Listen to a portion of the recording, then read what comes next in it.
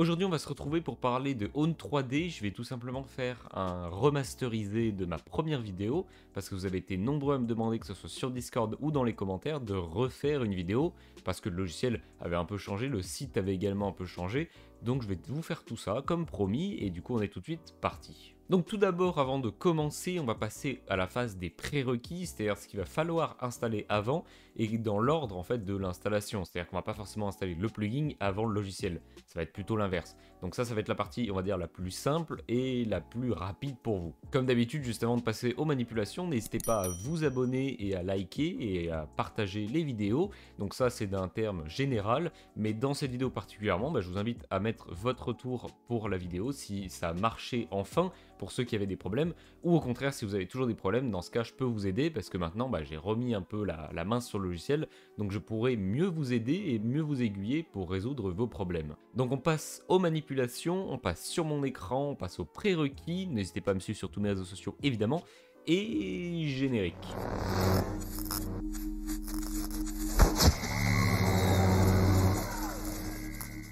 Donc au niveau des prérequis, ça va être très simple, vu qu'on parle d'un logiciel susnommé OWN3D, eh bien on va tout simplement avoir besoin d'OBS, la petite apparition comme ça a mis du temps parce que j'ai 3 écrans, donc c'est très long de faire le tour, mais c'est pas le sujet. D'ailleurs, changement d'éclairage, donc n'hésitez pas à me dire si vous kiffez, ce que vous voulez changer, ou si c'est parfait, ce qui m'étonnerait, parce que c'est jamais parfait.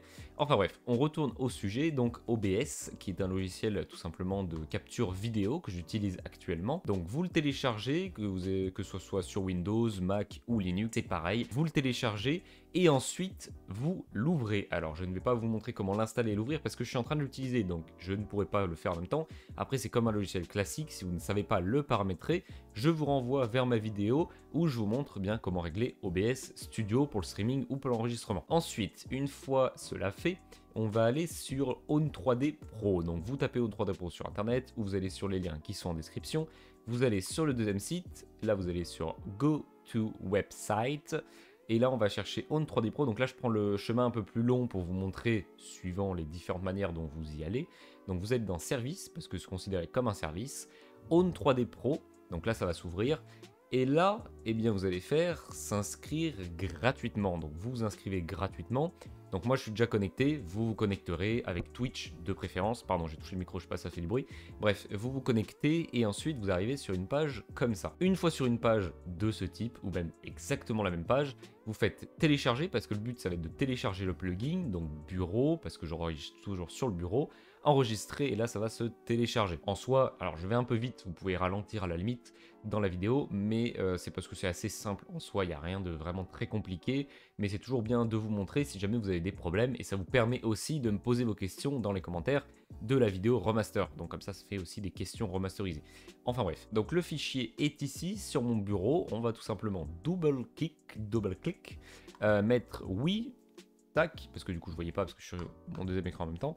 Donc j'accepte, je fais donc next, ici next, là il va vous mettre un petit message, c'est normal, ce n'est pas un message d'erreur mais un message d'information, vous mettez oui, donc là ça vous laissez en soi, ne touchez à rien, c'est plus simple, comme ça au moins si vous avez un problème je pourrais mieux vous aider. Si vous changez le chemin d'accès par exemple, ça sera un peu plus simple, un peu plus compliqué pardon, pas du tout plus simple. Donc là vous faites finish, et là tout simplement ça s'est téléchargé. Donc là on va passer sur OBS. Alors c'est un peu compliqué pour le coup, parce que là vous allez voir en double, triple, voire à l'infini. Attention, voilà. Donc là vous voyez à l'infini, et je vais pivoter et je vais vous montrer en même temps. Voilà, donc là j'ai pivoté. Alors j'aurais pu déjà faire ce que je vais vous expliquer, mais c'était pour vraiment vous montrer de A à Z. On va tout simplement relancer ensemble OBS, donc ça va couper l'enregistrement, donc soit vous n'allez pas pouvoir le voir, mais il faut relancer OBS si OBS est en train de tourner. Normalement il ne sera pas en train de tourner, moi c'est parce que j'enregistre, c'est pour ça. Mais du coup, dans l'idée, s'il est déjà lancé, vous le redémarrez. Voilà, donc là mon OBS est redémarré, on va aller dans Outils, et là vous voyez qu'il y a OWN3D Pro qui a spawn, et bien vous cliquez dessus, et là il y a la petite interface, nanana, votre pseudo, bon en soi il n'y a rien de bien particulier, et là normalement il va vous demander d'activer le produit, donc ça va vous envoyer sur un site internet. Moi je l'avais déjà fait avant, il y a très longtemps, il y a une semaine, donc c'est pour ça que ça me le demande pas, mais vous ça va vous le demander, vous acceptez, vous allez sur internet, vous faites de vous connecter, enfin là c'est très simple, il y a juste à cliquer limite sur oui et c'est bon. Donc voilà, et ensuite, eh bien, vous avez vos overlays qui sont donc soit premium et il faut payer, soit gratuit, et dans ce cas, eh bien, il faut chercher un peu, mais en soi, voilà, Overlay gratuit, c'est en haut, et si vous voulez payer, eh bien, par exemple, si vous voulez celui-là, eh bien, vous faites télécharger, et là, il va vous dire qu'il faut activer le design premium, changer d'abonnement, et là, vous voyez les prix, donc par exemple, 3 mois à 9 € par mois, et 12 mois, ça fait 7,50 € par mois, mais attention, vous ne payez pas par mois, vous payez bien un global de 89,99 €. Donc faites bien attention, voilà, en soi je vous conseille pas forcément de payer et plus pour le prix, parce que du coup, si vous payez, vous avez l'overlay. Mais si vous ne payez plus, vous n'avez plus d'overlay. Donc en fait, ce prix, si vous voulez faire des streams pendant 2 ans, vous le multipliez par 2. Donc 90 plus 90, ça fait 180. 180, finalement, c'est assez énorme, parce que c'est le prix d'overlay professionnel fait par des graphistes ou autres, qui vous sont, du coup, enfin, maintenant c'est à vous, une fois que vous avez payé un graphiste, ça devient votre œuvre, on va dire.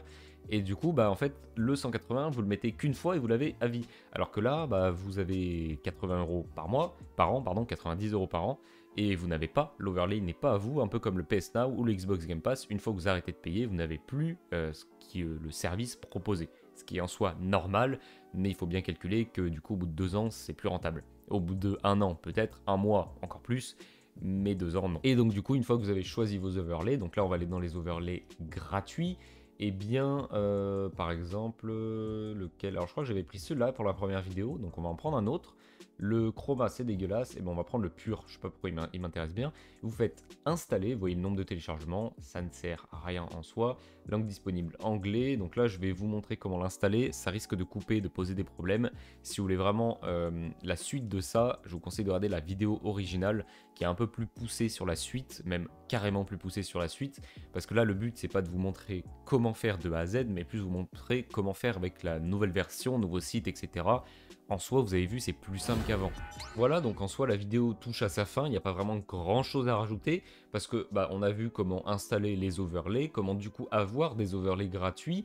En soi, il y en avait 4-5 de thèmes différents de mémoire, et dans les thèmes, évidemment, il y avait des sources et des scènes différentes. Après, comme je l'ai dit plusieurs fois tout au long de la vidéo, bah, c'est des choses qui sont un peu générales, tout le monde peut l'avoir. C'est-à-dire que si cette vidéo est vue par 20 000 personnes, par exemple, et que les 20 000 personnes choisissent un overlay, vous avez quand même une chance sur, je suis nul en maths donc je vais dire n'importe quoi, une chance sur quelque chose d'avoir le même overlay que le voisin. Et du coup ça rend le stream un peu moins personnalisé, quitte à faire des overlays à la main, au moins c'est original comme vous voulez, et ça laisse un peu goût à votre imagination. Donc voilà, ça c'est ce que je recommande le plus. D'ailleurs, si vous ne savez pas comment faire des overlays, eh bien j'ai fait une série pour vous montrer comment faire des overlays avec des logiciels. Il y a Photoshop, il y a Premiere Pro ou DaVinci Resolve, en soi ça marche à peu près pareil. Et il y avait aussi Adobe Media Encoder de mémoire. Enfin bref, des petits logiciels assez simples pour des overlays en tout cas.